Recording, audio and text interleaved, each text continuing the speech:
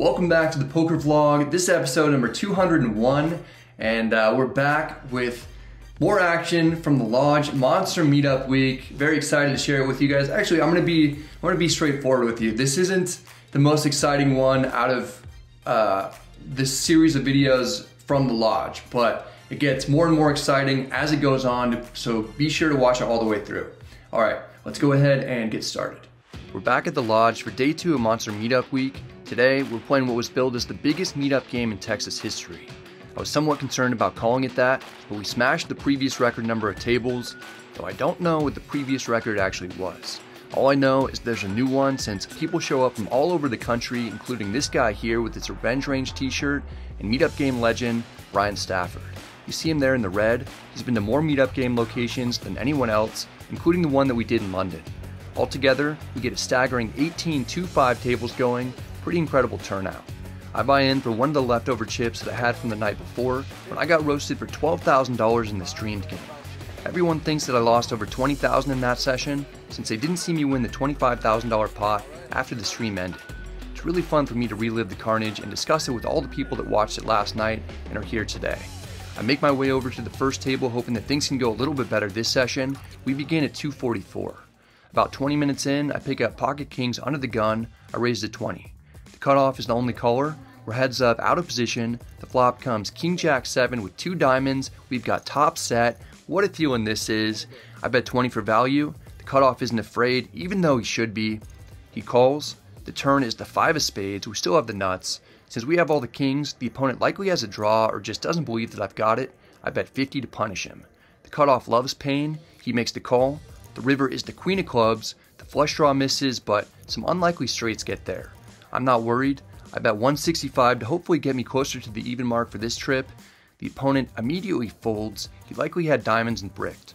Much like Nicolas Cage's taxes, we don't get paid. Still, it's nice to make a big hand, then at least get 2 streets of value. Next we've got King 9 suited in the big blind. Onto the gun limps in. The hijack raises to 15. I call. Onto the gun calls. We're going 3 ways to the flop out of position. It comes King 9-8 with 2 hearts. We've got top 2 pair. I check. No one behind me bites. The opponents both check back. The turn is the deuce of diamonds. There are 2 flush draws out there and some straight draws. I check if I could trust my opponents to put money in the pot, but they've already proven to be unreliable. I bet 45. It's about a pot-sized bet. Under the gun folds. The hijack saw me bluff shove for piles with 7 deuce the night before. He calls. It's down to heads up. The river is the 7 of spades. The only plausible hand that really gets there is Jack 10, and it's pretty unlikely that I'm up against that. I make it 130. The opponent called a big bet on the turn. Maybe he'll call another big one here. After tanking for 40 seconds, the hijack folds. We're making some big hands. We're just not able to fully capitalize in these situations though. We go card dead for over an hour when we pick up Queen 9 of hearts in the hijack at the 3rd table. Onto the gun raises to 15. I make a loose call to get in the action and tangle with some viewers. The small blind calls. The big blind calls. We're going 4 ways to the flop. It comes 8-6-4 with 2 hearts. It checks to me. There's a good board for my range and what I'm actually holding, but it could be good for the small blind and the big blind as well. Rather than taking a stab at it as a semi-bluff to try and get through 3 opponents, I check to make sure that I can see a free card. The turn is the 6 of hearts, giving us the flush, but it pairs the board. The small blind bets 35. He can have some strong hands like full houses and flushes in this range. He could also have air. The big blind folds. Onto the gun folds. Despite knowing that the small blind has strong hands in his range, I raise to 100. I'll still have the best hand fairly often. Maybe I don't here. The small blind re-raises to 300. It's an annoying spot. Perhaps the small blind is at the top of his range, or it's possible he's putting on some type of bluff attempt since my line looks a bit odd. I didn't bet the flop like I would with a straight, set, or 2 pairs, so I'll never have a full house. The opponent could think that I would have bet the flop with a flush draw, and because I didn't, I probably won't have a flush. I'm likely just complicating things, and his re-raise means what it looks like, that he has a monster. People always have it. I'm trying to reel it in after last night's loss. I'm gonna fold this. Show the bluff. Show the beat. Show the bluff. Dude, please. Show the bluff. Show the bluff. King Queen. Alright. The opponent shows that he bluffed me with King Queen offsuit. He had the King of Hearts, so he wasn't drawing dead. It's funny how often I've called in similar situations like this in the past, and I've been wrong. When I thought I've learned my lesson to not pay people off, I'm incorrect when I fold. I run cold again for an extended period of time. I can assure you that nothing interesting happens as my stack dwindles. I have to add on for several hundred before moving over to Brian Stafford's table. It always cheers me up to play with him. At 7:15, we've got ace-4 of clubs on the button. Brian raises to 15 from the cutoff. It always cheers me up to 3-bet him. I make it 50 to go. Brian calls for 35 more. I have no idea what the board is because we check it down and I win with ace-high. The fact that I even have to include this in the video is embarrassing for me, but I decide whether or not I'm going to make a vlog of the session before it starts. I'd like to see it out. This is going to be the most boring vlog ever so far. I promise, this video will get a lot more exciting. We've got king-queen offsuit under the gun. I raised to 15. 4 players call. We're going 5 ways to the flop. It's queen-4 deuce with 2 clubs. We've got top pair and a backdoor flush draw. Small blind checks. I'm going for value with a bet of 50. The middle position opponent folds. The cutoff folds. The button calls. The small blind folds. It's down to heads up. We're out of position. The turn is the 5 of spades. Something feels off, like I could have been getting trapped on the flop. I check. Surprisingly, the button checks back. Maybe he's not as strong as I thought. We probably have the best hand here. The river is the 10 of clubs. The flush draw gets there. If I check, I imagine that the button will check back all hands worse than mine. He'll likely only bet queen 10 or better, and I'll feel obligated to call after checking twice for pot control. I have some decent card removal with the king of clubs. Instead of taking that line, I bet 70 as a blocker bet to potentially get value out of worse hands. If I get raised, I'll just fold. Indeed, I get raised, the opponent makes it 190. I already let go of a relatively strong hand once today and was wrong. I don't like the idea of doing it again. Still, I stick with my approach to try and play more disciplined. I fold. Alright, show the bluff. Show the bluff. No bluff that time. Not only did the hijack have the nuts, my senses were right on the turn. The opponent drilled the gutter ball for the straight before improving on the river. He luckily checked it back, allowing us to save some money. Unfortunately, I don't book a win in the meetup game portion of the day, but we fire up the stream for a super cool new concept. We're doing a tag team cash game in which players can tag in their partners to play the team stack whenever they feel like it, even for mid-hand decisions. Meetup game section is done. Lost 880, but now we're doing a tag team stream. So me, Doug, and Andrew on the same team. We'll be playing a lot of other awesome individuals. So there's Ashley, Ebony Kenny, and then we got like a blogger team with Rampage, Lexo. It's gonna be a lot of fun. It's a 2-5 game and it's match to stack, but it's on stream in Texas, so 2-5 really means at least 2-5, 10, 20. That's what this hand is when we pick up pocket jiggities in middle position. I raise to 60, J-Stack is in the cutoff with 5-4 hearts. He wants to get involved in a battle, he calls. The action's on the under the gun straddler, he calls with pocket deuces. We're going 3 ways to the flop, it comes 9-4-3 rainbow. We've got an overpair and have the opponents in bad shape. Under the gun checks, I'm always going to be firing on this flop since we don't want to see any overcards come out. I bet 125. J-Stack didn't call with baby connectors to fold after flopping a pair. He calls. Under the gun figures deuces can't be good. He folds. It's down to heads up. The turn is another 3. We don't see it on camera, but I check for pot control purposes and to gain information. If J-Stack checks back, I'll know for sure that I've got the best hand and I can bet big for value on the river. The opponent indeed checks. I'm feeling great because I figure I'm up against a pair of 9s. The river is the 7 of spades. It's a tiny bit scary since pocket 7s makes a boat and 6-5 makes a straight. Still, I'm sticking with my plan to go for a big value bet. I make it 400. It's an amount that's nearly the size of the pot. I want to make it look like I'm trying to bluff my way to victory with an ace-high hand. J-Stack is in the tank. Not only is his money on the line, but he's playing with his partner's money as well.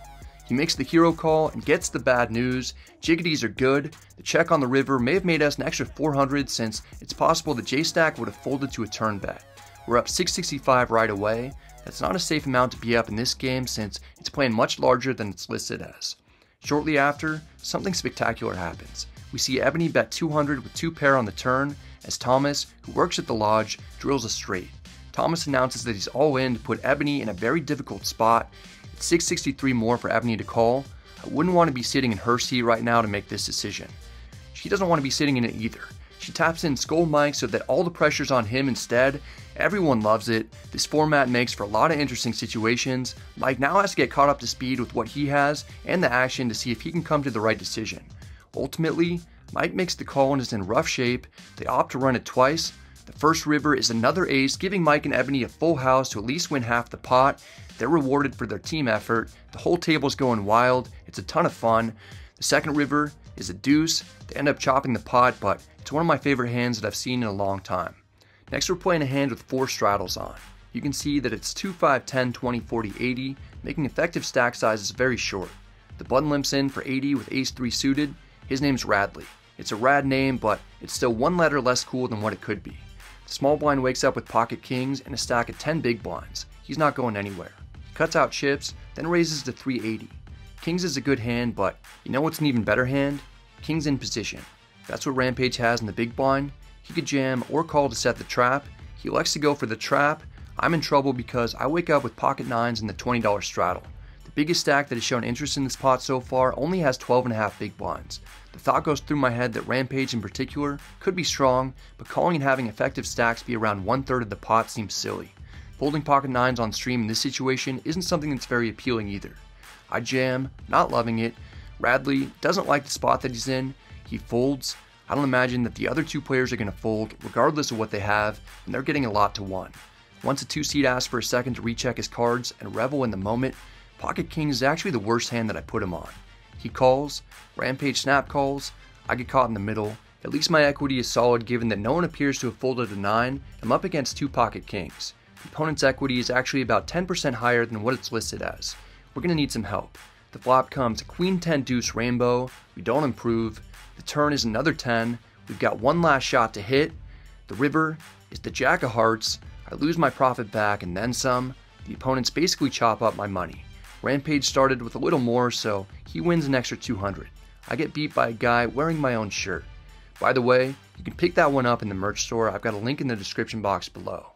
Now I'm down a little for the team, on top of being down for the meetup game, when Skull Mike raises to 40 with king 10 offsuit in the hijack.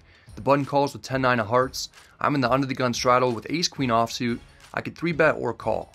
I choose to call in order to close the action. We're going 3 ways to the flop. It's jack 9-5 all clubs. Everyone has a piece, but it checks through. The turn is the queen of clubs, giving us the ace high flush. It's not very hidden though. I don't think that anyone's going to bet this behind me. I've got to pump up the pot myself. I make it 55. It's a small sizing to lure people in. Mike turned the king high straight. Still, he's drawing dead. He did the commentary for the previous night's stream and saw me regularly bluffing. He doesn't believe me and makes the call. Consider Mike lured. The button folds. It's down to heads up. The river is the 3 of spades. It's a complete blank. I figure Mike either has the king or 10 of clubs, or he called me light on the turn because he thinks I've got nothing. I make over a pot size bet of 250, so it'll look like I'm trying to buy it. Andrew's standing behind me to tap in. This is my last hand of the night. If I get called and win, I'll at least have made $100 in profit for the team.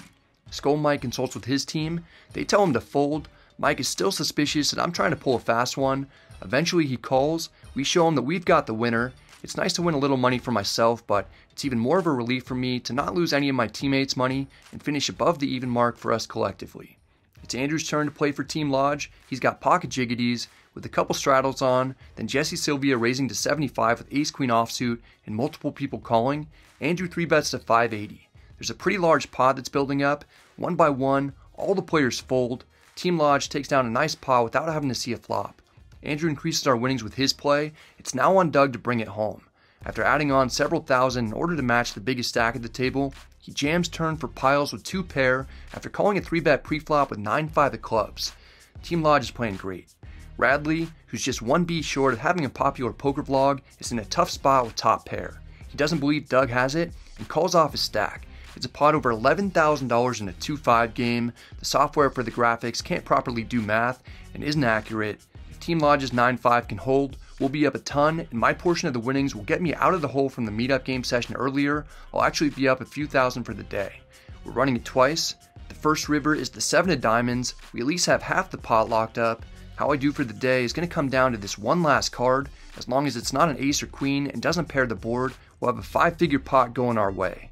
The second river is the 10 of hearts, counterfeiting our 2 pair. We chop maybe the biggest 2-5 pot that I've ever seen. Doug can't believe it. Andrew and I are watching it together. It hurts us to see as well.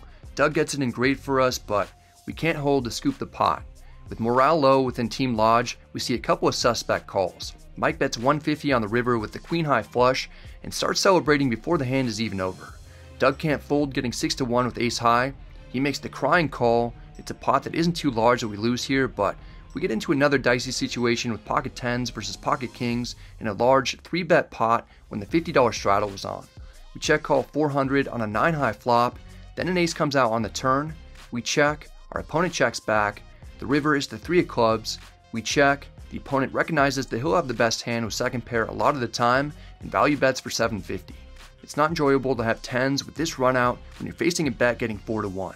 Surely, people can't always have it. Doug makes a crying call again, only 250 of that is his money anyway.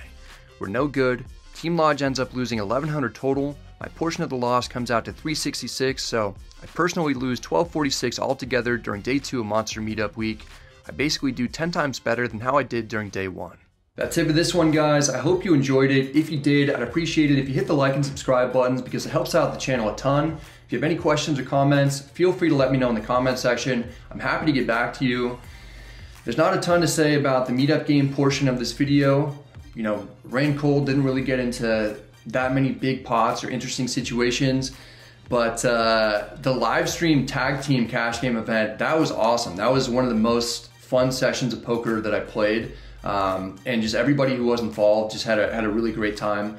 Be sure to check out the Lodge's YouTube channel. I'll have a link down below in the description box. We're gonna be doing a ton more live streams coming up soon. We took down the stream for a little while because we just wanted to make it the smoothest and best that we possibly could. And so that's gonna be coming back up very shortly. All right, guys, hope you're all doing well. Hope you're staying safe. Good luck at the tables, and come out to the Lodge in May for the Lodge Championship Series. That's gonna be a blast. I'll see you next time.